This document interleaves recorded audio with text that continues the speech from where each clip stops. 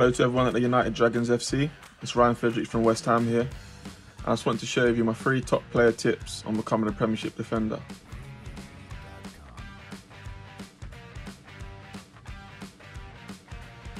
Number 1 would be spending extra time after training to work on your game. You know, for us defenders, it's important to work on extra bits of defending, your timing on your tackles, your heading, your passing out from the back, and your crossing.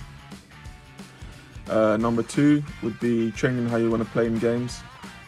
You know, if you're not training properly and at a high intensity all week, it's going to be hard to jump straight into a game and play at the level you want to play.